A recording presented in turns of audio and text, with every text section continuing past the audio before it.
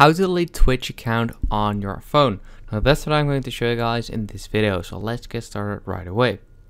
Now in order to do this, unfortunately you have to go to the twitch.tv site and not the app, because you cannot really do it in the app.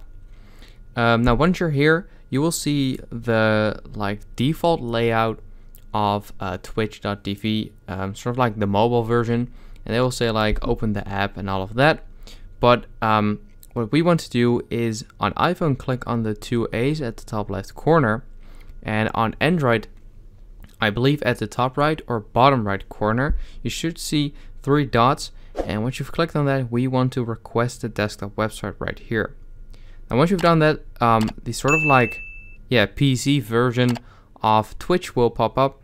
You want to zoom in and click on your profile picture, then go to the settings right here. Once you're here in the settings, at the bottom you should see disabling your Twitch account, and right here if you click on disable account, you will be brought to this new page, and right here you have to tell them a reason why you want to disable your account, and then click on disable account, and that will disable or delete your Twitch account.